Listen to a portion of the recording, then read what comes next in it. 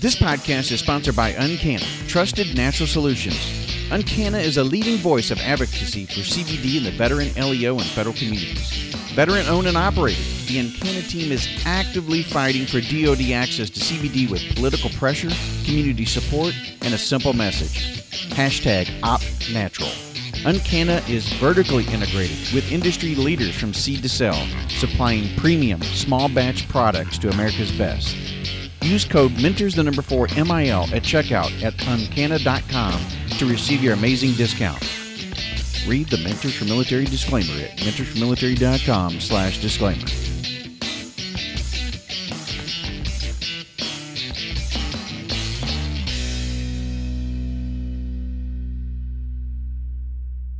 At Mentors for Military, we decided that we wanted to help veteran-owned businesses, and that's why we created Veteran-Owned US. You can visit it at veteranownedus.com. Looking for a veteran business to support? Shop there. If you're a veteran-owned business and you want to list with us, join up by clicking the Join Up tab. Veteran-Owned US at veteranownedus.com.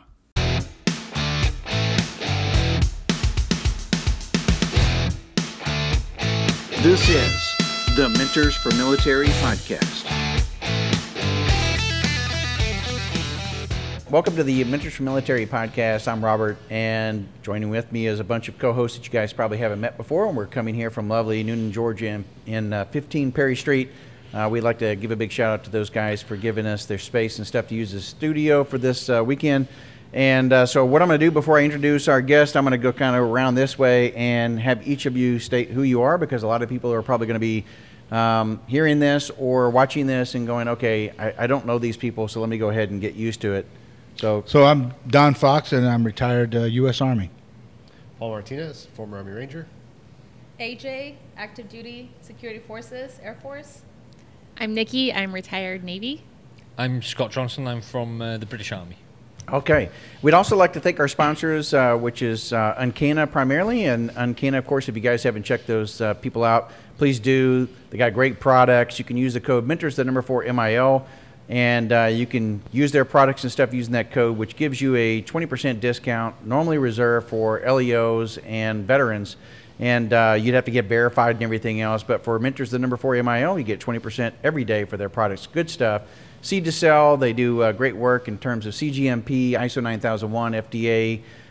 So good products. Check that out. Tactical Brewing has really upped the game this weekend, and we really appreciate the support that they provided us as well. If you haven't checked them out, do so in Orlando, Florida, Tactical Brewing Company, and veteran-owned space, and we really appreciate that. So without further ado, I want to get into today's guest. And Josh and I have actually met. We've known each other now for about 3.5 months or so, I guess it was. It was around October time frame. Six, Robert, 6. No, don't take that 3.5 from me. And so Josh and his wife Nicole and my wife, we were all were together at I don't know, at an offsite or something that we ended up doing together. And in that, we got really a good bond. It turned out his wife was from the same location. Unfortunately, Josh is a Florida State fan, so we won't hold that against him. I knew you were going to bring that up. So at any rate, I want to get into a little bit of your background, because I think with what's going on in today's society, there's so many different things, and we'll get into a little bit of that, and then we're going to jump into what I told you I wanted to talk about too, in cybersecurity and those types of things as well. But I want to start at the very beginning, because I'm quite frankly, I want to know how you tie into Tallahassee and to Florida and all of that kind of good stuff, and what how that all began and where it is that you came in from the military, because I don't even know this part of the story. Yeah, so born and raised in Tallahassee. Right, so that's how I became a Seminoles fan. Either you're a Seminoles fan in Tallahassee, or you kind of get ostracized down to the bad part of Florida, which is kind of like Central Florida, right around Gainesville. And so, born and raised there. Really, both my parents were very, blue collar. My dad was, an Army guy, National Guard guy. Grew up on a dirt road. We were not poor by any means. Red clay. Yeah, we were not poor by any means, but when you did not go eat at restaurants every week. Like, you went to a restaurant on your birthday, and that was about it. And that restaurant was typically, you got to pick like Sonny's Barbecue or the Huddle House. Yeah. Or it could be Scott's favorite, which Denny's. is Denny's or Denny's, right? Oh I yeah, thought Denny's. everybody in America eats in Denny's. Yeah, Denny's. You know, That's the IHOP. national restaurant. Like growing up, you know, my mom would be like, like Olive Garden was a fancy restaurant. You know, yeah. growing up for me. So Red Lobster. Oh yeah, dude, Red Lobster was out of the question. Yeah. Like, those biscuits. so, you know, I kind of came into the Army from there. You know, went through MEPS in Jacksonville and kind of wound up at Fort Leonard Wood, Missouri in November. First time ever seeing snow. Fort Leonard Wood, really? Yeah. What was your Fort Leonard MOS Wood. then? What did you end up going into initially? So I've been a counter-intel guy. I didn't know that was my at Fort entire Leonard career. Wood. Why did I not know that? I mean, You go to Fort Jackson or Fort Leonard Wood if you're an intel nerd. Okay. I just drew Leonard Wood. Okay. You know, however they do that. that's not where so- the AIT is at, though. No, so the AIT for all of us is at Fort Huachuca. Okay, that, in now Arizona. it makes sense. It's about an hour south So of the Tucson. basic, you go first to either Fort Jackson or Yeah, or Fort Leonard Wood. Yeah, there's no OSUT for intel guys. yeah. They I'm want to sorry, get us I was out of talking there about as soon as they Army guys. can. I get like OSIT, everybody goes OSIT, right? But yeah, you're right. Yeah. Not for us nerds. Go ahead. So yeah, so the Army actually wasn't my first choice. My dad, being an Army guy, tried to talk me into joining the Air Force. Yeah. Actually, my dad was like, That's like two already. Go ahead. my dad was like, it's better quality of life. Well, my mother would said the same You thing. know, Better barracks, yes, better you housing, know, my dad better was like- BX, everything. Yeah, Yeah. And so my dad was Better, like, period. do not. What? You know, my dad was like, don't be an Army guy. And I was like, no, I want to be an Army guy. He's hard-headed. I'm 18 years old. I know everything. I know infinitely more than him. I was like, no, I want to be an Army guy. My dad's like, don't be an Army guy. So I went to see the Army recruiter. He was like, take the ASVAB, all that jazz. And so came back, scored decent on the ASVAB.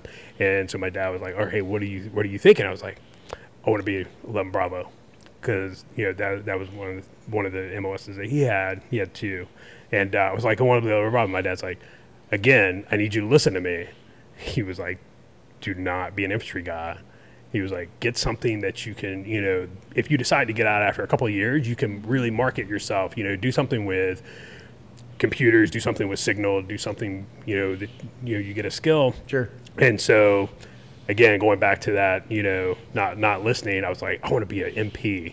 My dad was like, again, for once in your life, listen to what I'm telling you. And so he was like, you need to do something along those lines. So then my girlfriend, now my wife, Nicole's sister, was an interrogator in the Army. Really? Yeah. And I so, didn't know that. Yep. And so she told me, she was like, hey, she goes, they have this job. You get to wear civilian clothes. And I was like, perfect. I can be in the Army, but kind of not in the Army. Yes, that's for me.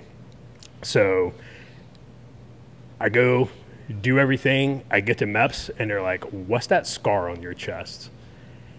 I was like, oh, I had open heart surgery when I was a kid. And they were like, yeah, we're not going to let you in the Army. Oh, wow. So that was my initial, that was a long 3-hour drive back from You Jacksonville. went to the Tallahassee. MEPS and everything at this point then. Yeah. Oh, okay. My recruiter had told me, have you ever had any surgeries? I was like, well, I had open heart surgery. And he was like, let me see the scar. So him and the station commander had me take my shirt off. They look at the scar, they're not going to notice that. Right? And so I get to MEPS and they're like, didn't. yeah, I get to MEPS and they're like, oh yeah, bro, you can't be in the Army. Like, no, get out of here. Yeah. So that was my initial kind of rejection from the military. And so I decided to enroll in community college. I was like, you know what, graduate high school, I'll go to community college for a couple of years, get my associates, then go on to a university and get my bachelor's. So the first year went really well.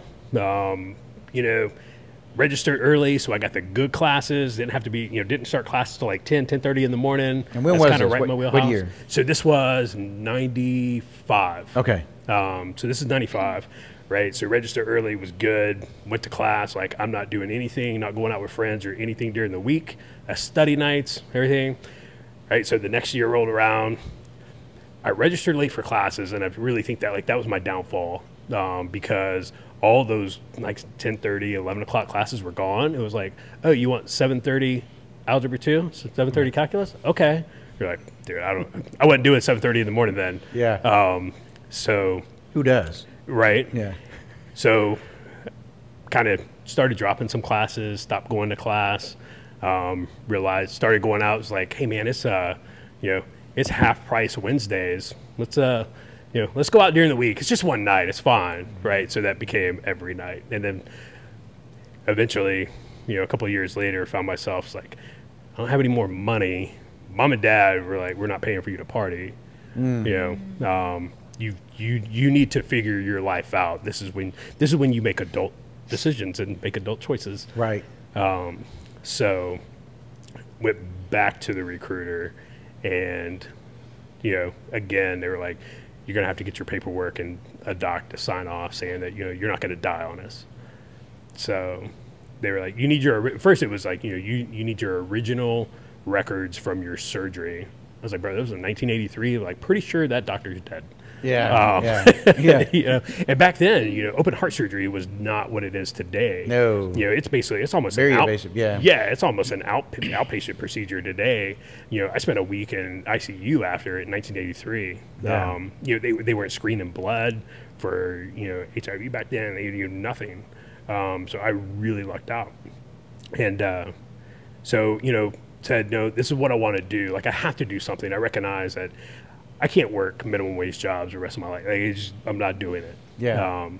And so went back, got all the paperwork, got all the waivers. I was going to say, was this a waiver process that they? Yeah, it was a waiver process. Like, I had to all get the way up to USAREC and the Yep. whatever MEPS command. Yeah. Yep. And I even had to get a letter from my congressman. Really?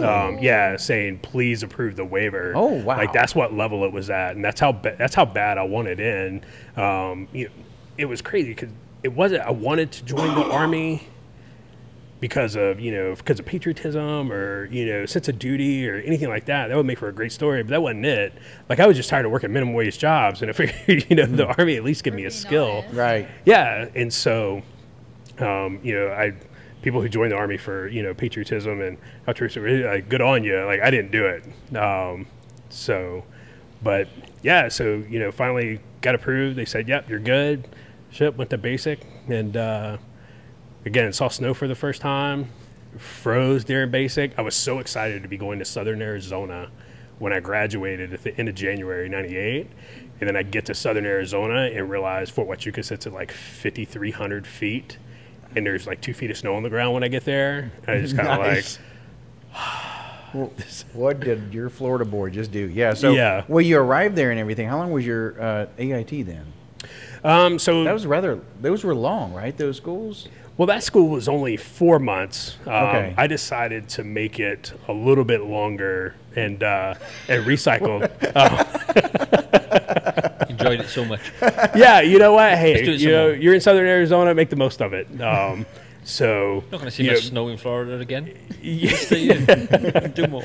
kind of going back to back to my childhood. I've always had a problem with authority. Yeah. Even if I want to do something, I'm probably going to go do it anyway. But as soon as you tell me to do it, I'm not going to do it just based on sheer principle. Right. So, my drill sergeant and I in AIT, we didn't see eye to eye on how I should do things. So I spent some extra time there. Yeah. Yeah. Yeah. Decided to take the longer course. Yep. So you went counterintelligence. Mm-hmm. So for people who may not be even familiar with what that is, help us understand what a counterintelligence person does, and what your training entailed. So the training, your initial entry training entails 4 months out of Fort Huachuca, where you become what they call a badge and credentials counterintelligence agent. So really, counterintelligence, the easiest way to put it is, think about what our human intelligence guys do. We try and find out and shape. Here's what the enemy, the sit temp looks like. For a counter intel guy, we're trying to keep the bad guys, human guys, from collecting on us. Yeah. I don't know if that's probably No, the easiest that- way that- to put it. yeah, that makes helps. sense. We're trying to protect our secrets and keep the enemy from getting those. Yeah. Keep the Russians out of the politics and everything. Oh, yeah. That's a separate podcast. So training was 4 months. After you left there, where did you end up going? So it was, I wound up at Fort Bragg. They come out and they're calling out Was orders. that by choice, or they just kind of like called your No, number? no, I was an E2. Like there was no you had no choices at all in the matter. So it came out and they were calling out all these duty stations. Drill sergeant has everybody. It's like, all right, I got everybody's orders for your first duty station. He's calling out, and my friends are going to Germany. They're going to Fort Meade. Civilian clothes. Like one of my buddies went to Panama because Clayton and Sherman were still open at the time. And so this is early fall '98. Yeah. Right. So this still open. I'm like, yeah, man, Panama. Sounds awesome. He calls my name. He's like, yeah, you're going to Fort Bragg. I was like, that makes me sad. So, But you had never been to you had never been to North Carolina or anything, because no, like I had been backpacking in the mountains, like as a kid, stuff that. But never been to Fort Bragg or Fayetteville, the sprawling metropolis. But I tell you though, in hindsight, the best thing that ever happened to me was going to Fort Bragg as a private. Why? Because you learn how to be a Joe. Like you learn how to be a soldier before you learn how to be your MOS. Like the best thing was walking around Fort Bragg as a private. Like there was no safety at all anywhere. You learned how the Army worked. Down at that company and battalion level. Were you in the 82nd Division? No. So where did you end up going into? So I wound up at 525 at my brigade. So it was basically the 18th Airborne Corps support brigade. So any unit in 18th Airborne Corps, if they needed MI guys, you guys were then we assigned. We were attached to them. Attached. Okay, that's what I meant. Yeah. So, that I tell you though, I got to do a lot of great things. I got to meet a lot of phenomenal people, and there was a lot of people, but there was a few people there that set me up for success for the rest of my career. How so? Because they were hard. Because they were hard on me. NCOs. So, absolutely. Platoon sergeants and team leaders. My platoon sergeant, he was the guy, you would see his truck pulling into the parking lot for PT formation, and everybody it would be like a collective sigh, right? It's like, God, I wish this guy would take leave. Yeah. I wish this guy would go to a school, go TDY, like something. I wish this guy was not here. Yeah. Right? Because you knew it was just going to suck. But again, hindsight's always 20/20, but looking back, after years down the road, you're like, that was what I needed. That was the person I needed at the time I needed it the most. He was a phenomenal NCO. We had phenomenal warrant officers. It's just and we did everything that you could do wrong as privates, right? So there's a group of us, and I still talk to a lot of them, to this day. Straight from the bar to PT formation. Right, and you just show up, and he knows. Nothing like reeking of alcohol on a 4-mile run or whatever. Yeah, and so you show up, and it wasn't. Well, go ahead and take you down to the MP station. It was just looks like today's a run day. Yeah, and you were like, oh man, you sweat that stuff out. And so there was train tracks right behind our battalion and brigade area, so we would go run the train tracks. Oh, yeah. Cool. Run the train tracks while you're still drunk. Not a good time. Trip and fall on the train tracks where the gravel's, like size of softballs. Right. Not a good time. Not a good time. So those instances, good training though. I would have taken that over getting taken down to the MP station to something that would have been detrimental to Yeah, but getting on the blotter report wouldn't have been a good thing. No, getting on the blotter report would have been a good thing. But again, you hear a lot of people talk about how they were in the military and they just all their leaders were bad and all their NCOs were bad. I have been blessed in my career that the vast majority of my leadership has been phenomenal. Yeah. Has absolutely been phenomenal.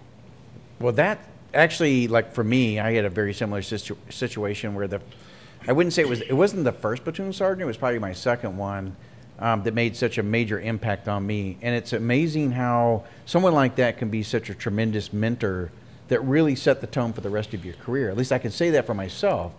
I happen to be very fortunate to run into the right type of person at the right time, you know, in my life that I needed that to kind of motivate me and get me going. You know? Yeah, for sure. Sounds like the same thing. Yeah, for sure. I've found myself time and time again, you know, in situations, especially when, you know, I became a platoon sergeant, you know, what would he do? Like, how would he take a look at this situation? And, That's really cool. Yeah, and, you know, not like everything he did wasn't perfect, but, you know, he, again, hindsight, like, you know, looking back, like, he was exactly who I needed when I needed it. I didn't realize it then, you know. Well, of course not, yeah. So did you end up going to airborne school before, or they end up sending you to airborne school at some point? Because, I mean, if you're 18. Yeah, so it was then. Okay. And so, you know, did that. Guys that I graduated AIT with, after we deployed to Kosovo after the initial push, so K41 Alpha, right? So I'm a brand new private first class on my first deployment, you know, feeling pretty awesome. And so we came back from that, and guys were coming down orders for Korea, going to 2ID, and I was like, man, I don't want to go to Korea. In your unit. Yeah. And so, you know, guys were going to 2ID. I didn't want to go to 2ID. I didn't want to go to Korea. And so they turned around, and so I called my branch manager, because I'd always been told very young, like, nobody's going to take care of you better than you, and take charge of your career. You know, the Army is going to manage your career how it sees fit, but that may not be the best way. Yep. And so, you know, as a specialist, I picked up the phone and called my branch manager and was like, what do you have? Really? Yeah, absolutely. That's bold. How'd you get that number anyway? One of my warrants gave it to me. Really? Yeah, one of my warrants gave it to me, and That's he a was good like, warrant. here's your branch manager. He was a great warrant. And so he was like, here you go, call the branch manager and ask him. And I called and asked, you know, what do you have open? What's going on? And he said, I have Korea, 2ID, or Puerto Rico.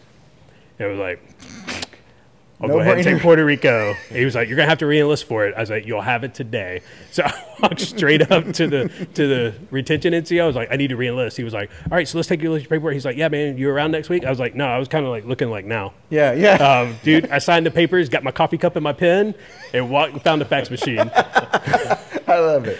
Yeah, and probably about 6 months later, I was on my way to Puerto Rico. 3 years there? So we did. So it was 2 years. I was in Puerto Rico when they closed down U.S. Army South and moved everybody to San Antonio. So I was there. Yeah. I was there in Puerto Rico when they turned the lights off. So, yeah, Puerto Rico was a great time. I had an apartment. I was single, you know, for the first year I was there. I had a great time. I had an apartment, a condo right on the beach. It was out of control. I spent a lot of time in Central and South America. I lived in Honduras for 6 months. I was in Bolivia for 3, Ecuador for 3. Like I had, what's that? Colombia? No, I never made it to Colombia. The closest I made it to Colombia was northern Ecuador, up in the Esmeraldas region. Okay. Way up north of Quito. But Okay, so we're going to quiz you here. Did you learn to speak Spanish? Or, you know, any type of... So that's a funny story. So when I'm at Huachuca going through AIT, everybody's taking the D lab because everybody wants to go to DLI, right? Everybody's like, I want to go to Monterey, California for a year on the government's dime. Who wouldn't? Yeah. So I went and took the D lab. When I walked out of the D lab, I was like, they are going to reclass me into a cook because I'm the dumbest person on the planet. I don't know if has anybody taken the D lab? I didn't. Did you guys? No. So it's a made-up language, right? So it's not one you can study for. And so the Army was like, no, you're stupid. You cannot learn a foreign language. You are not going to go waste our money in Monterey. So I was like, okay, thanks. I'll just go back over here and go to Fort Bragg with the rest of the nugs. And so I get down to Puerto Rico, and just through immersion, and then going to Honduras, just through immersion, you either learn it or you just struggle. Like you're going to be on the struggle bus every day. And so just through immersion, I went back and actually took the DLPT, and I was like 1+, 1+. I was pretty proud of that. Not bad. So not enough to get paid, but enough to turn around and tell the Army, be like, your test sucks. I am smart. So It was so I did learn to speak enough Spanish. Like I could get by. I could pick up like every third, fourth word in a conversation. I stayed like 2 years in Germany and I learned enough to get to the train station in case I'm too drunk, how to order the beers ahead of time, you know, those types of things. But yeah, We're not work related. but I mean, there's a lot of you know, the English speaking people in Puerto Rico, so it's not like you really had to struggle too much, right? no, you didn't have to struggle too much. The thing was, in San Juan, it was really easy. You know, to get by with just English. If you went out of San Yeah, Juan you to get the rest of the right at the island, outskirts, yeah. you know, then almost everybody speaks English, but a lot of folks don't want to. You know, and it was fine. I appreciated that, Yeah. because it forced me to learn. You know, and I got out of San Juan like every chance I could was, you know, get out of the city and get to the west side of the island, you know, the south side of the island, and stuff. So it was a good time, man. I had a great time in Puerto Rico. After Puerto Rico, what happened? So they shut U.S. Army South down, and they moved everybody to San Antonio, Texas. And you got moved as I got as an moved element. Okay. Yeah, okay. so they moved the entire company there, of us, and you know, I called Branch. I said, I really don't want to go to Texas. I don't want to go to San Antonio. You know, what do you have? And Branch is like, sorry. You know, once you get there, your clock starts again. No so way, you're because gonna, it's a new PCS. Yeah, because they viewed it as a PCS. And so that wasn't the answer that I wanted to hear. No, I can't imagine. So by this time, Nothing against San Antonio or anything, but you know, we were in San Antonio for 6 months. It is a absolutely phenomenal city. Yeah. It's Yes. the cost of living is not big city cost of living. Right. When we were there, I mean, it's massive, but it still has a small town feel to it. Yeah. I really, really like San Antonio. But I didn't like it in the summer. Like it was excruciating. Yeah. It was so hot. It was miserable. So again, like I'm not excited to be stuck there for 3 years. right. And by this point, Nicole and I are married, and so you know. So how did you? Well, okay, maybe I shouldn't go into this, but how did you guys meet then? If you were in San Antonio? So Nicole and I met before I joined the Army.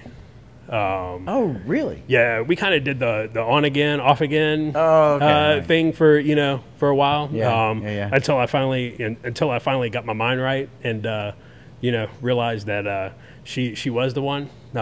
It took me a while to get there. You know, not because of her, but because of me. Yeah. So anyway, you get married. I don't want to go Yep. too much. Into it. So you get married. That's another podcast. Yeah, too. yeah. I'd rather have her on when we do that. but- Yeah. So you end up getting married there, and you're in San Antonio. So what ends up happening? So we got married actually in Puerto Rico. So she came down to Puerto Rico, and like it was like 9 months later, like we're gone. Yeah. To San Antonio.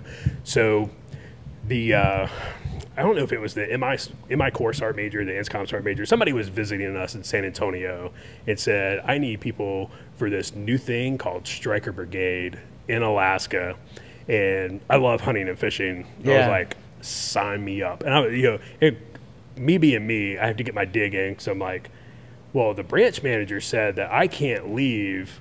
I have to stay here for 3 years. And, the sergeant major's like, I'll take care of that.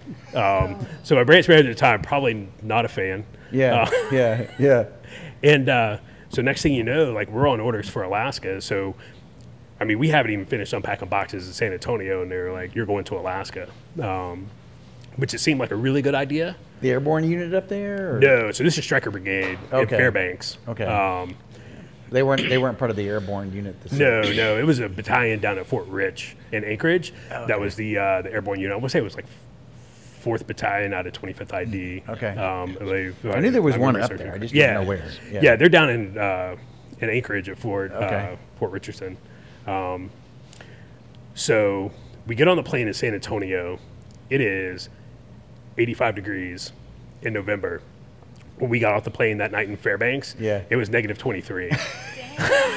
Hello. And Nicole is just looking at me like, what have you done? He was not excited. It was brutal. And, spent a lot of time there. Spent a lot of time gone. Iraq, 16 months in Iraq from there. Really? Wow, that's a long time. It wasn't supposed to be 16 months. Yeah, how'd that? So we got our orders. You're going to Mosul for 12 months, right? Your standard year-long, big army deployment. We did our 12 months in Mosul. Literally the day we packed and sealed our connexes, like the MPs were walking away. They had just done the customs inspection, and we get this message. They're like, "Hey, all the E7s and above, you need to go to the theater on." I want to say it was Mahrez was the big fob there at the airfield in Mosul, and hey, brigade commander wants to talk to everybody. All the E7s and above go, so we all go over there, and you walk in and you're like, "Oh, this is a hey, good job, you did you did good work, all right, we're going home." And it was no, go unpack your shit. You're going to Baghdad for 4 months, and a lot of sad people. I was one of them. That one was tough. That one was really tough. We had our Avon. Psychologically, you had already Oh yeah, you're done. Like we had turned in ammo. The Striker Brigade out of Lewis had already replaced us. Like we had already done our left seat, right seat rides. Like they had taken over as the BSO. Like we were done. And we already had our Avon and Torch Party was already back in Alaska. So we had like 250, 300 guys already on the ground in Alaska, waiting to receive the main bodies. They had to pack their stuff and come back. And, the truly, truly tragic part of that is there were 6 or 7 of those guys that had already got back to Alaska and home that had to come back, got killed in Baghdad. man. And so that one that was probably, as far as like that goes, like that was probably the hardest deployment that I've done by far. Just, I don't care who you are, 16 consecutive, that's a long time. Yeah, like that is a long time. And so this was 05, 06, the height of so it was the height of sectarian violence. Baghdad was on fire. Mosul was on fire. Like the whole country was burning down, and so like that one was really tough. That was a hard deployment, mentally and physically, because man, 16 months is a long time. Yeah, It's a long time, even for the conventional units. You ended up staying up there 3 years. Yeah, so as soon I called my branch manager from Iraq, from Baghdad, before I even got back, and I was like, I said, hey, I don't know what your plans are for me. I was like, but here's what I want to do. And so the branch manager was like, well, I was going to send you, I had you tagged for 1st Cav. At Fort Hood. At Fort Hood, and 1st Cav was literally in Baghdad with us. And I was like, hey, so check this out. It's like, I don't know if you're tracking, I don't know if you got the memo, but we've been here for 16 months. The last thing I want to do is go back and, take a knee for 6 months and then come back for another year. Like, I can't do that. Right. And so, so the branch was like, oh, I can't please everybody, blah, blah. And I was like, well, that's fine. Go not please someone else. Yeah. I need you to please me this time. How about you and I switch? How about you go? Right. And so in this deployment too, so our second daughter was born while I was in Iraq. Nicole got pregnant while I was on R&R leave.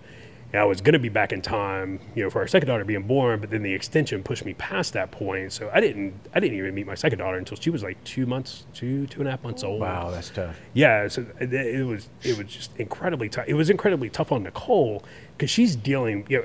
One, she has our oldest daughter. Mm-hmm. They're 2 years apart, so she has a 2-year-old on top of a newborn. Yeah. And she's in Alaska. All our family's in the southeast U.S. Right, and she's 5 months pregnant when you tell her the news you're not coming home. Right.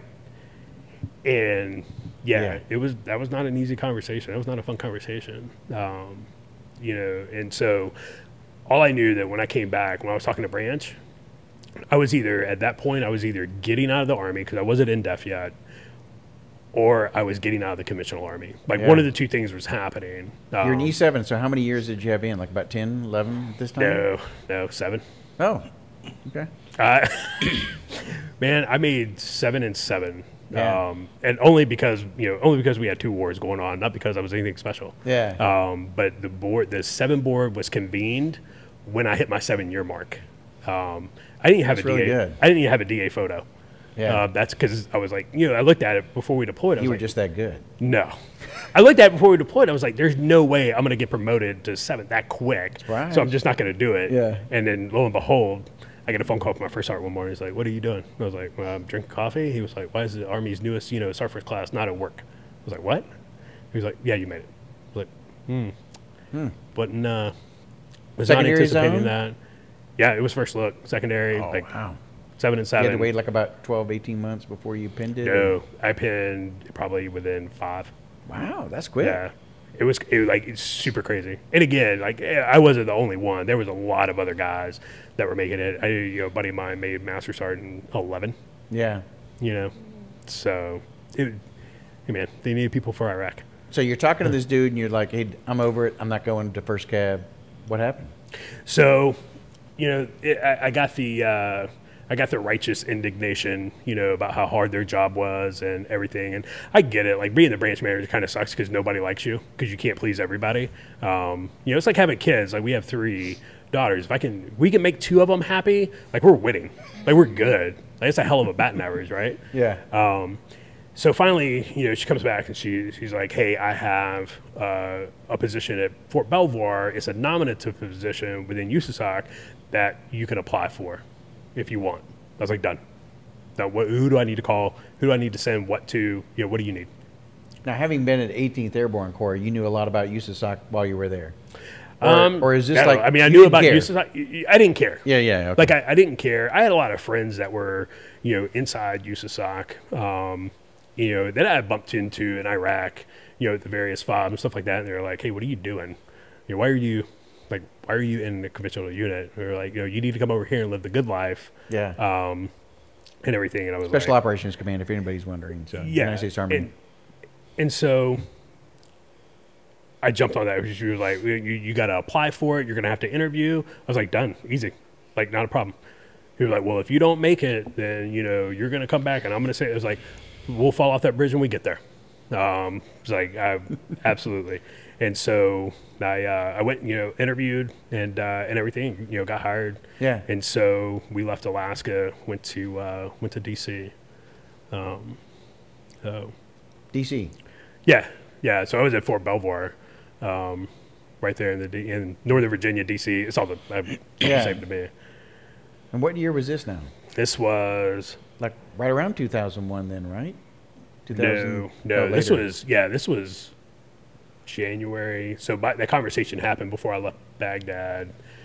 So that was like mid 06, I think. So like, we were there by the like December 06. Like we were in DC.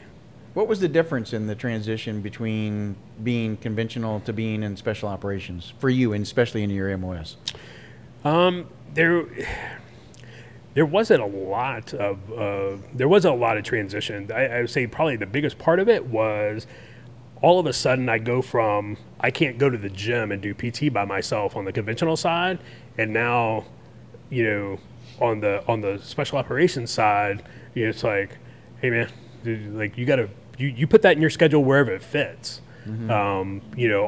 You have just an incredible amount more of autonomy. Yeah. And you don't have to go ask, you don't have to get a mother may I for anything. So that kind of took a little bit of getting used to, because I was used to having to go, ask for, hey, can we do this? I need to reserve this training area. I need to do, this. I got to fill out this form, for this. I can't go talk to the S1 because I don't have a pack slip. And they're like, dude, just go in there and talk to them. Like, what are you doing? Yeah. And so I relate it back to Morgan Freeman's character in Shawshank Redemption, right? So when he gets out of prison, like he's at the grocery store, he's like, I need to go to the bathroom. He's like, you don't have to ask me to go to the bathroom, just go, right? So that's kind of what it was like. It was kind of like getting out of prison. That's sad. It was terrible. It was like, I knew at the end of that deployment, that's why I said, it was like, I'm either getting out of the Army, or I'm getting out of the conventional. Like one of the two is happening. If I got to get out of the Army, then I'm getting out of the Army. I was still well under 10 years, so it was like, not a big deal. Yeah. I just couldn't live. I could not live inside that box anymore.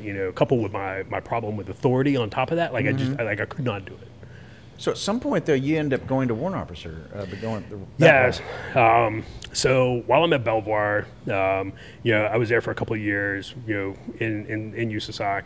And so I had a great time, got to do a lot of things that I never had the opportunity to do before.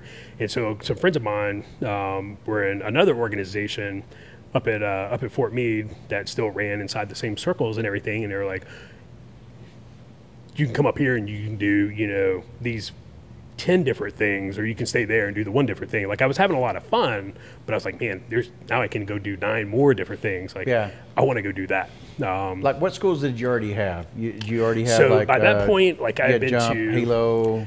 No. So I had not Halo. They're not going to, like, they're not going to send an intel nerd to Halo school.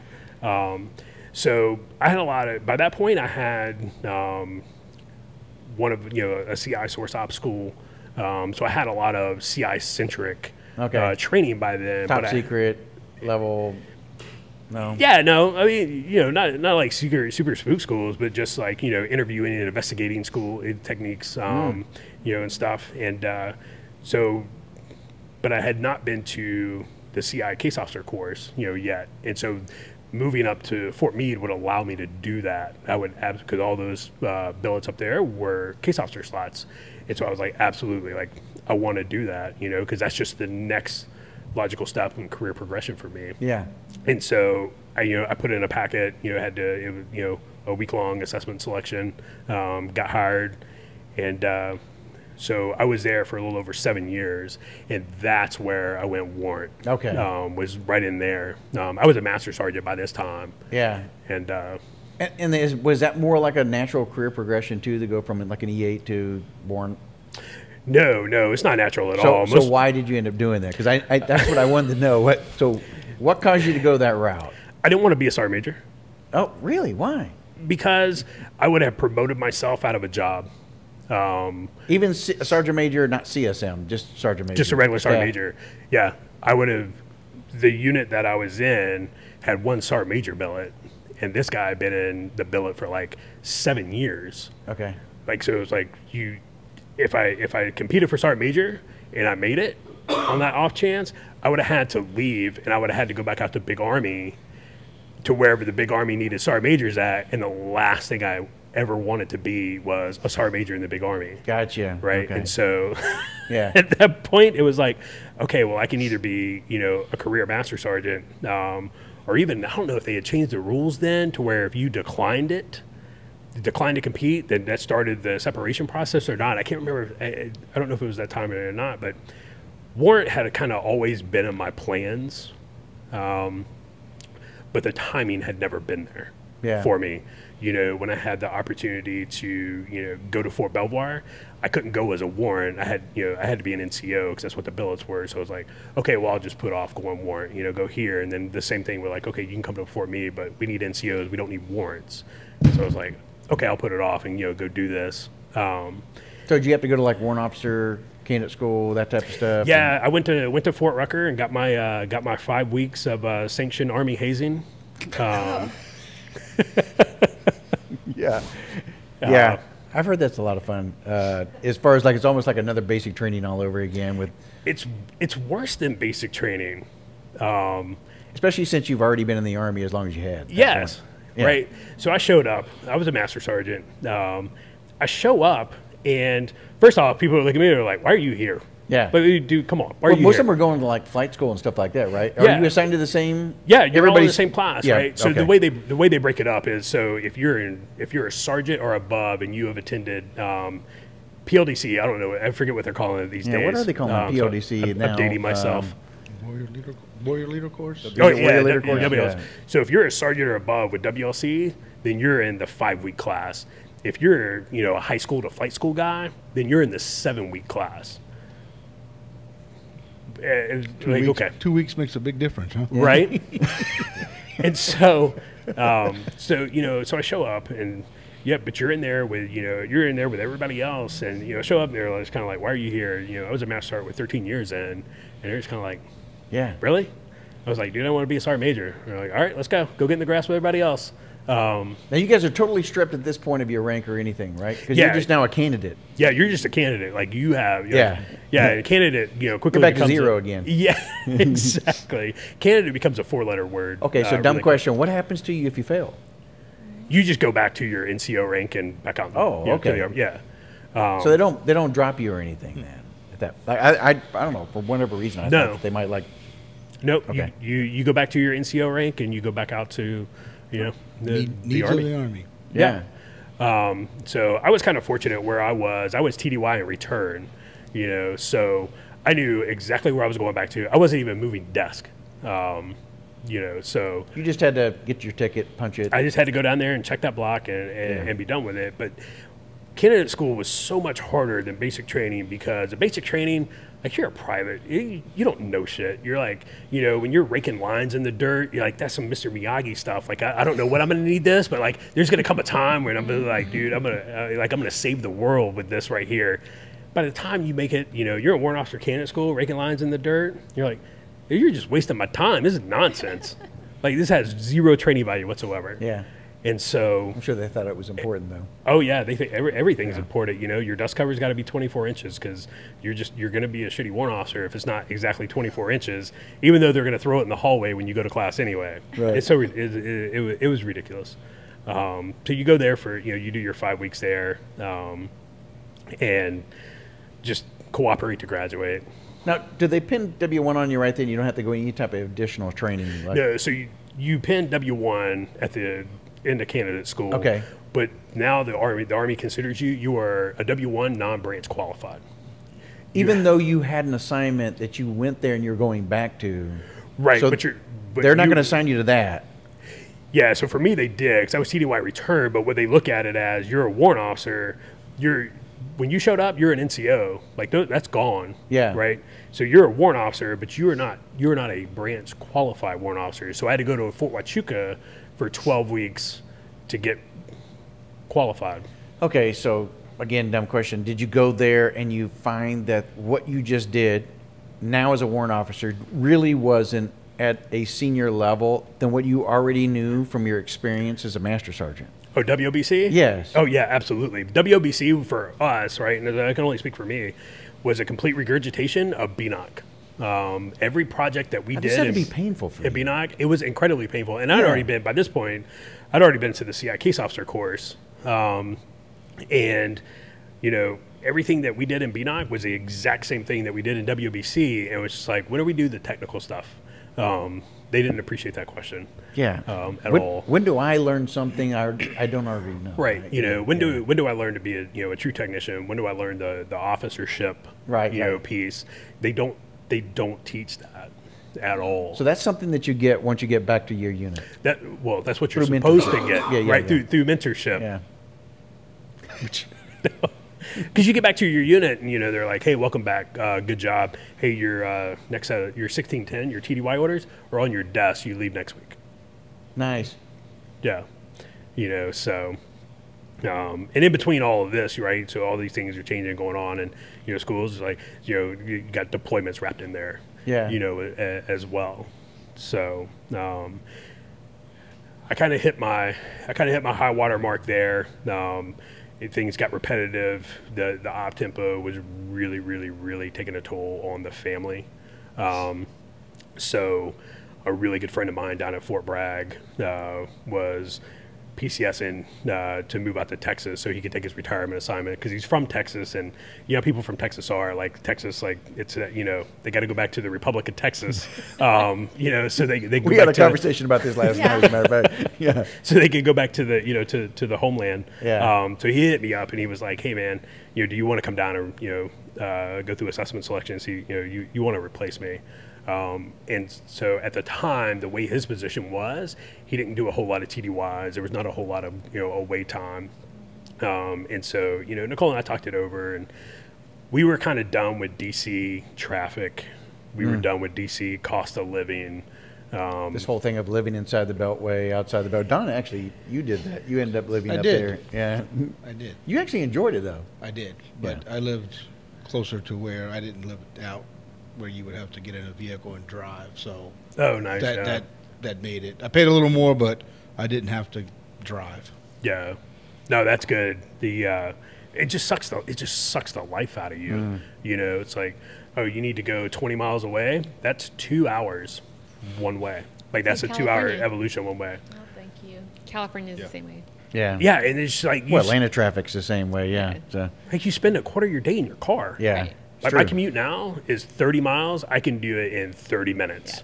You know, unless I get stuck behind a military vehicle or something like that. But other than that, it's fantastic. It's just that everyone's always like, oh, Californians are always late to everything. It's like because you cannot be on time for anything.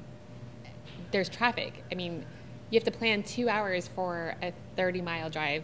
And then even then you're not even sure if you're going to make it on time. So.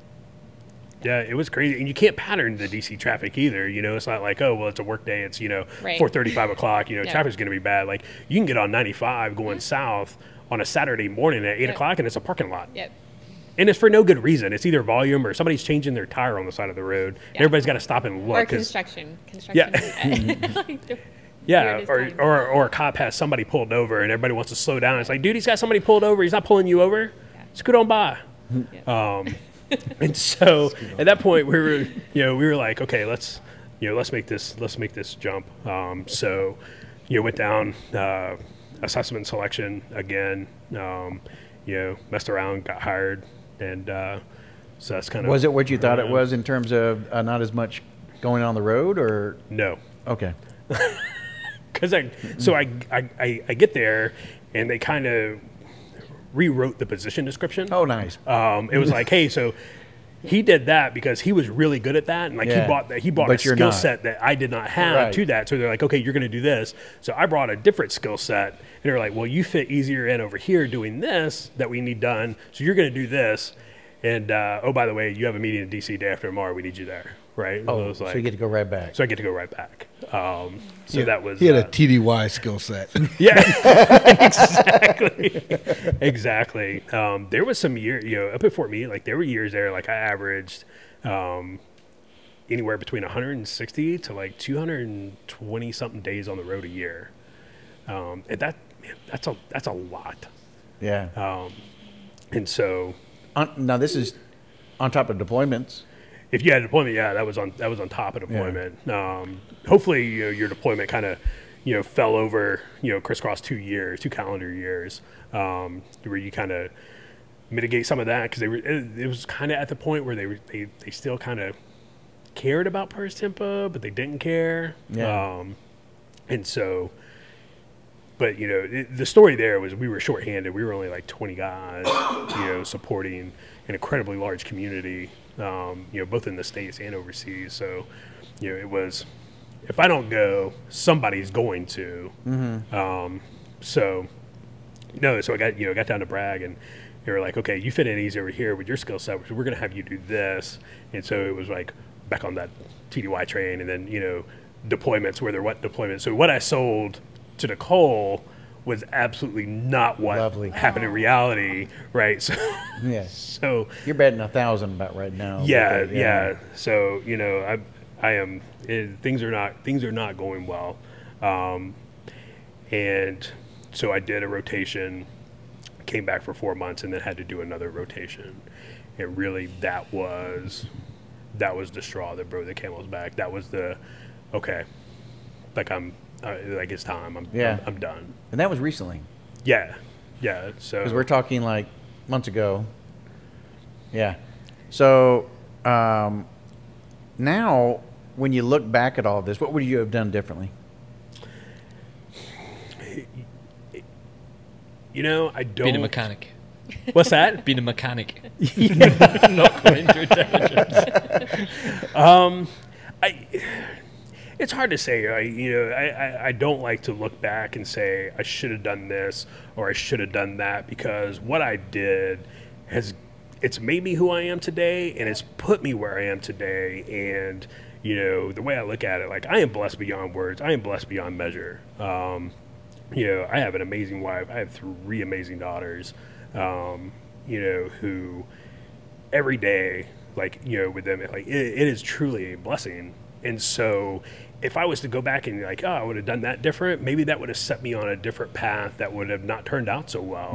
You know, so it's really hard for me to say I wouldn't have done this or I wouldn't have done that. I would say if I had to choose one, I think at a certain point I would have stopped choosing the Army over my family.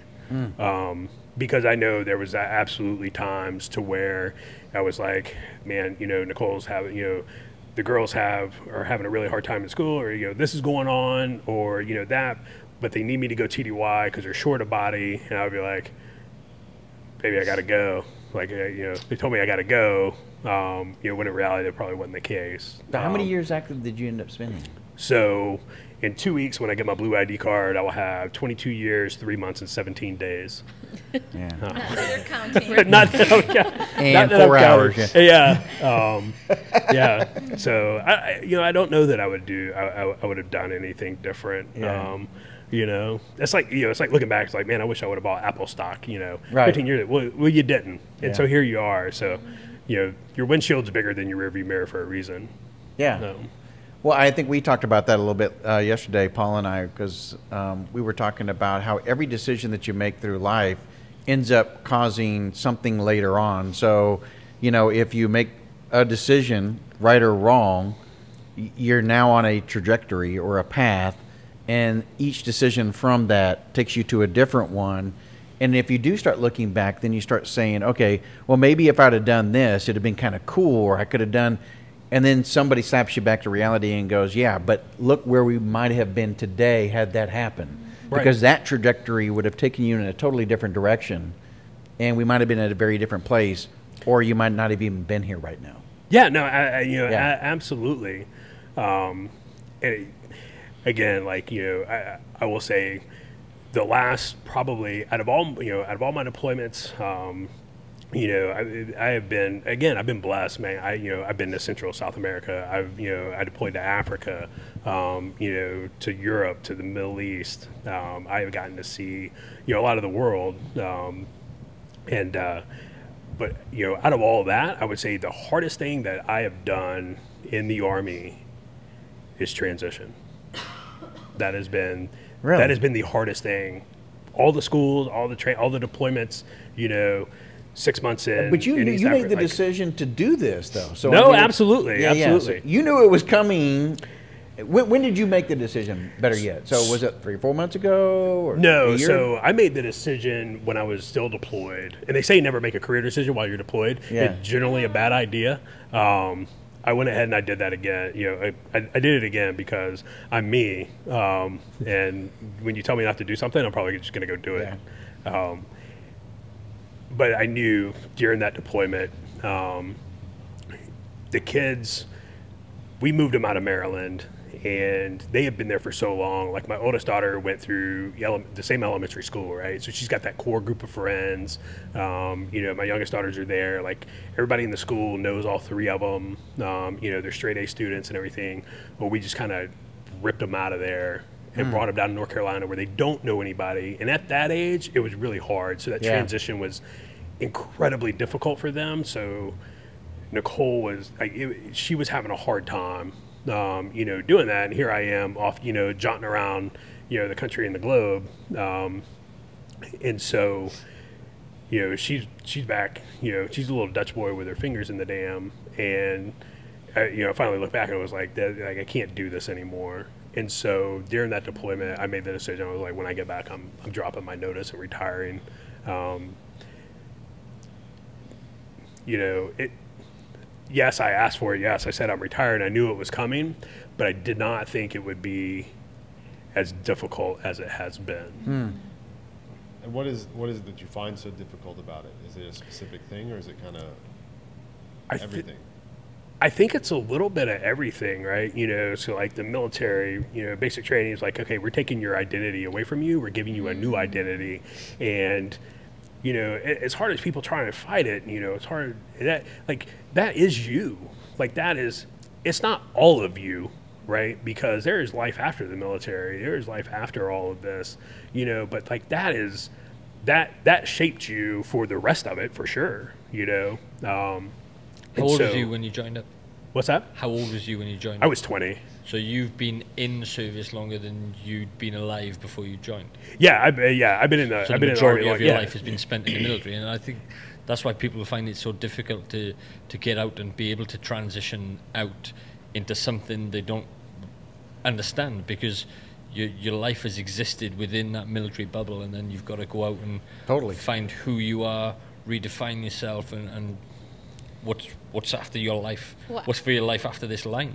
I equate it a little bit to prison again, where, you know, every day you know what you're doing. Every day you know what Yeah, you're the common wearing. theme. You know your Yeah. job. You know that, you know, from 1 hour to the next hour, your life is kind of already planned out for the most part. And then, and we're all wanting that freedom. We're all looking for that freedom. It's like, oh, I only have to do so many more years, and then I'll be free. I'll be free. And then you're free, and it's like the doors close behind you, and you're in this big world Yeah. without the routine, and you know everything that you've known your entire adult life.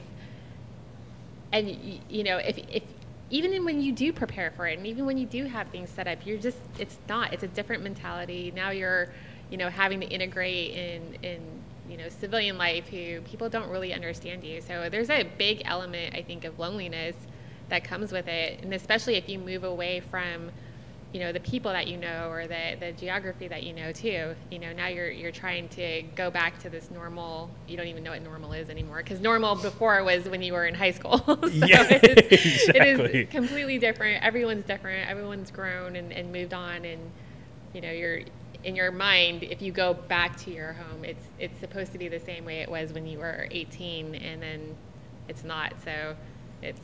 Yeah, I mean, I think no matter how much you try to prepare yourself, you're not really prepared, and It's funny, we spend so much time talking about with our own short-timers attitude. Okay, so like, you know, hey, I'm 12 months out, guys, you know, 11 months, 22 days, and we do that for a whole year, yeah, but we're not planning for it. no. Well, it's interesting because you said you know, the whole thing about not making a decision while you're deployed. And I can, you know, not only did I make that decision deployed, I submitted the retirement paperwork deployed. Nice. And I had a guy that I knew for a while, and we talked about, you know, when are you going to be done? And and he just said, he had told me, he's like, one day you're going to know you're done. Mm-hmm.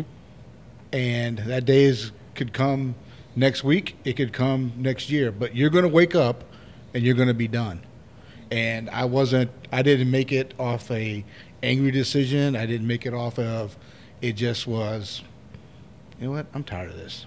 Yeah. And I was going to do something. It's like Forrest different. Gump running down the road. I mean, Yeah. it wasn't a hastily decision as far as somebody said something or something happened and I'm going to leave. Mm-hmm. I just was like, I'm at a point and with a rank in this, and you know what? I just don't want to do this anymore. So I did really, you know, one of my really good NCOs early on, you know, the same thing. It was like, you know, when do you know when is when? Like, you'll know everybody's different. You'll just know. Yeah. And he gave me 3 criteria that he used. He was like, when one of these criteria is met, I'll know it's time. And it was, you know, it negatively impacts my family. I'm not having fun anymore, and I'm not value added. And so he was like, you know, no order of precedence, just when one of those tripwires is tripped, that's it. That's when you know you're done. And so, like, I carried that with me, and on that deployment, like, 2 out of those 3 were tripped, and I was like, it's time. Right. That's really good advice, that's a that you great don't like set it on one principle, that you actually used a multiple, you know, set there, that all 3 of them, well, in your case you did 2 out of 3, but I mean, you know, you at least set something up where it's not, well, if this happens, because you may actually set something that probably will happen. Right. Because you want it to happen. You know what I mean? Yep. So, but that was good. And I think we all made the decisions in that way. I want to jump, though, to, like, I notice a lot of this stuff, because I follow you on different accounts within social media. And I know that you, like, really get into, we're not Can going you to get into explain this photo? we're not going to get into the politics side of this, but the cybersecurity is something that I know that you have a lot of knowledge on as well. And you know, Scott jokes with me all the time that I wear a tin hat, and you know, because I'm concerned about Siri and all these other crazy things listening in. But this is kind of what I think you kind of do within your real day job, in that you use different devices in different ways in order to spy or listen in or so anyway, kind of help me with that and what your thoughts are on some of the latest technologies and how we have to prepare for what's happening, because as I understand it, now I know I'm asking a lot, but as I understand it, we're growing so fast now in terms of technology. It's getting a little scary, or could.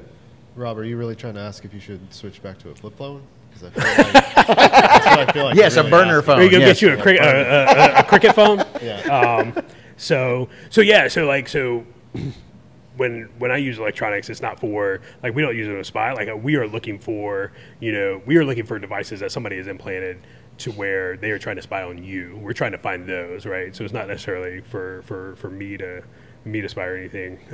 And so like cybersecurity, the cyber piece of the counterintelligence field is like it's one small part of what we do, but the technology is there. It's scary. Part of See, Scott, it's scary. so part of that the biggest thing is to educate yourself on what's out there and what the capabilities are, and so I will say I figure out how to put this, because there's a lot to unpack here. From the cyber side, like so starting a company on the side, right? And one of the things that we're going to do is consult to individuals, trying to push into the private sector, get out of the government sector, but consult, like looking at people. So like let's take your house for instance. Everything is Wi-Fi now. Your refrigerators, right? Your refrigerators thermostat have Wi-Fi. Your thermostat is Wi-Fi. Yeah, my pool. If you have a Your pool, pool you pump. can set it up so Right. right. Your pool pump is Wi-Fi. Your sprinkler system Yep. that you put in your yard, have a they neighbor have that them has now it. to where you can set that up on your Wi-Fi. Your Yep. Ring doorbell. Yes. So your Ring doorbell, all of that stuff is tied back into your router, right, for your house. And what else is tied into that router? What else connects to that router? Yep. All of your electronic devices. Yeah. So your phones, your iPads, your MacBooks, your whatever you have, right? Your Xboxes, your PlayStations. So all that stuff ties back into that. And so when you buy something that has that has Wi-Fi capability, like you're increasing your attack point footprint, right? So there's multiple ways now that somebody could get into your house, and they could. they can shut your refrigerator off. They can shut your thermostat. They can do everything. Well, I was going to say though, let me play the devil's advocate, because I can see Scott already kind of lightening up of that. Here we So go. it's like, okay, you can cut my refrigerator off, you can cut my pool off, or you can stop my water sprinkler from working. So who cares? What's the big deal? You know what? I can also disable. I can disable your alarm system if you have one, and it's on Wi-Fi. There was a case Right. in the UK recently, quite close to where I live, that somebody hacked into the Ring doorbell and was watching the routine of the family. Yep. What time the kids went to school, what time the kids come home, what time the husband went to work, and the wife didn't work. And then there was the ability, there's a microphone and a speaker built into it, isn't there? So Yep. you can, explain to someone. So he was then transmitting to the wife when she was on her own, threatening her, basically trying to blackmail her to say, if you don't pay X amount of money, I'm gonna take your children and because I know they finish school at this time. Dude, there's a movie on this. I can't remember the name of it. It's an older movie. I don't remember how many years ago it was, and I can't remember the name of it. But at any rate, there's a guy who created an application. Everything in his house is wired, like you're talking about, right? And so this guy that he hired in, he wants to manipulate not only this system, but he wants to manipulate the guy. So he ends up, because he's got a daughter, it's a perfect attack operation. He gets to befriending her and all of that kind of stuff. And now he can tap into the home systems, the home cameras, and everything else, and basically raid this guy's life and start ruining it and hold him for ransom for these very purposes. I think the key for me is you've got to put your trust in those companies with people like Josh. Oh, who- and you do that? yeah. Why would you not? Okay. Why would you not Why trust would you me? not put your, Josh is a nice guy. as a society? Why would you not put your trust in corporations and businesses that are putting out God, technology? that's a whole got- nother podcast. So It we could is, end up getting, but That's personally, and you know, that's Well, my I think opinion. What, what option do you have, right? Exactly. I mean, otherwise, you live trust- you live in the mountains, you know, with a wind turbine for your power. Right. So, and tinfoil hats. so. Josh, should we trust the companies that are? You should trust my company, right? You should hire my company and trust my we company. should all right? employ Oh, Josh's company. shameless plug. So you've increased so all these things are Wi-Fi, right? Yeah. So now let's talk about your car, Yes, let's talk right? about the car. So let's because- talk about your car. talk about how you can get into the tires and everything. So All right, so there's a video on YouTube to where there's a Prius, and they hacked a Prius and remote controlled it, you know, from across a parking lot. Yeah. So you know your tires tell you that your left front tire is low. How does it do that? It's sending a signal to your engine, to your vehicle. Hey, I'm low. You know, cars are now coming with hotspots. Yes. Wi-Fi hotspots. Yeah. Anything well, that's that very cool because now I can use my phone and everything while my kids are in the car and the whole bit, right? Right, Government absolutely. Yeah. So what again, if it emanates a signal, then it can be exploited, right? And so we just keep increasing those attack points, right? We keep increasing that footprint to where, it's great. It makes it convenient. Everybody wants a seamless experience with whatever they're doing, and you can even get into facial recognition and the biometrics piece. Hotels are going to facial recognition by the point you make it to the desk. They already know who you are. Hello, Mr. Robert. Yeah. Welcome back. So right? so in the tire situation, why isn't I can't attack through your tire into your engine, shut your brakes off, and disable your car? Yeah, you can absolutely do that. You can do whatever you want. So just to so the we're car. clear. Yeah, but the issue is 99% of the population can't do that. But you trust the manufacturer of that automobile that will never And occur. that they've got Also, what are you firewalls doing and built-in that somebody wants security to to do prevent this that. to you?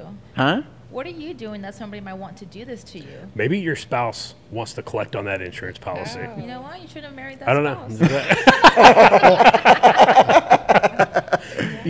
Maybe it could be anything. Maybe Wait, it's not so the something. spouse can hire your company to do. Is that what you're? Absolutely. Maybe it's something else. Maybe they don't want to hurt you. Maybe it's a kidnapping for ransom situation, right? So you're in that vehicle and you're overseas somewhere, and there's some just a regular criminal element that wants to kidnap you for ransom because you're someone of some notoriety who may have or family may have access to funds. I think we're thinking a little bit too small here, because what happens when you shut down every single Prius in LA? Yeah. What happens when you shut down every What- Prius. what happens Shut down when all you your shut down Teslas? every single smart fridge? You've in got to New do it York? at 6 a.m. Yeah. so nobody can go I mean, anywhere. that's how.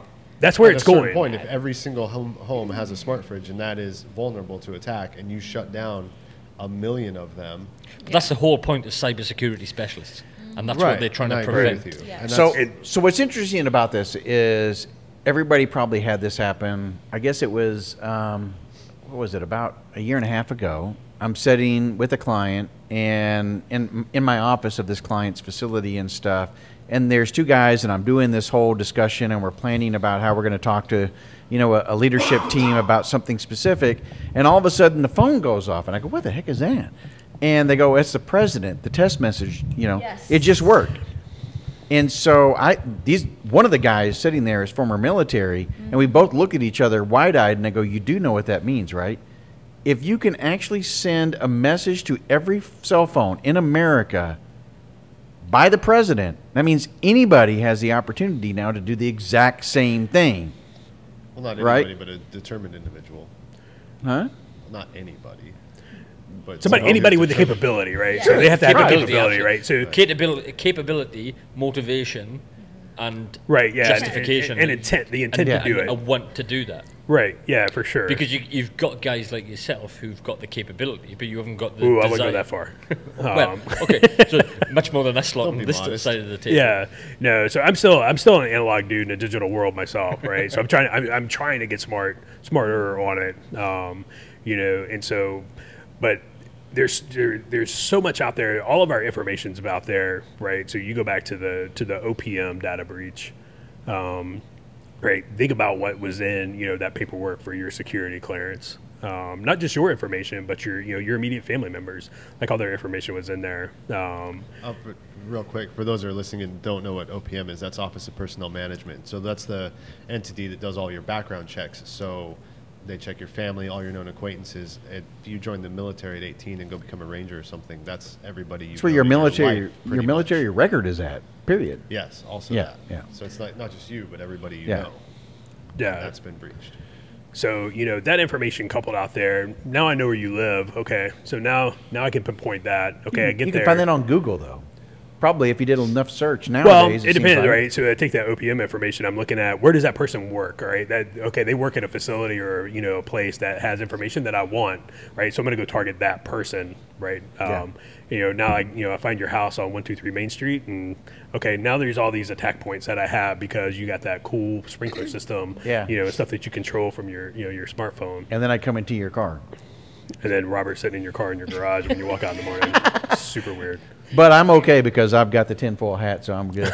So, Josh, I really appreciate you coming on the show, man, and talking about your whole situation. I think there's much to be learned because I don't think we've ever had anybody that's counterintelligence. We have a lot of people that come from very different backgrounds. And the fact that you came from, the special operations community in a different MOS, I think it sheds a new light on, a different field other than combat arms, infantry, and those types of things that people typically associate with special operations forces. And there's so many different MOSs that actually could be tied to special operations, and you're a classic example of that. Yeah, for sure. I really appreciate you. I appreciate you guys having me on. And I just take a couple seconds to to plug this real quick. So you're absolutely right.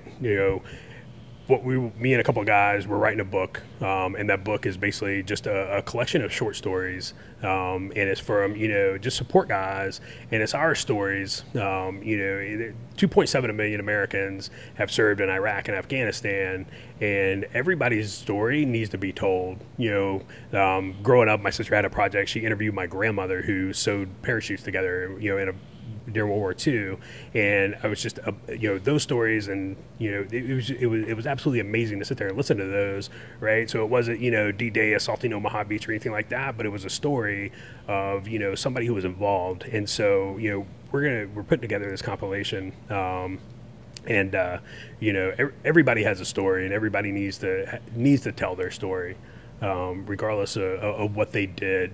Or where they did it at. So, well, I appreciate that. Actually, that's the reason why we did the whole podcast, because we really believe that. We believe that, what you share and the knowledge, like this episode here, that you ended up, talking about your background and everything else, there's something somebody can take away from it. And even if it's one person, two people, or whatever, they get something out of it, then there's an opportunity there that they could make a career choice change. They may not head down the same path you did because you put them on a different trajectory, and they're like, oh, okay, yeah, I was going to make that decision. Josh didn't do it, so maybe maybe I'll end up like Josh, or hey, maybe I don't want to end up like Josh, or whatever the situation may be. So I can totally see that. I wish you much success with your book. When can we expect that, by the way? So right now we're shooting for a release date of about 20 April. We'll have a pre-order, up this year. Before then, yeah. Yeah, this year. You're full of all kinds of secrets you haven't shared with me. I've got a lot of irons in the fire. There may be a podcast coming out too. No, who knows? Really? Yeah. Yeah. So good deal. All right. Well, I look forward to following you and hearing more about it and everything else. So, again, appreciate you coming on the show. All right. Thanks for having me.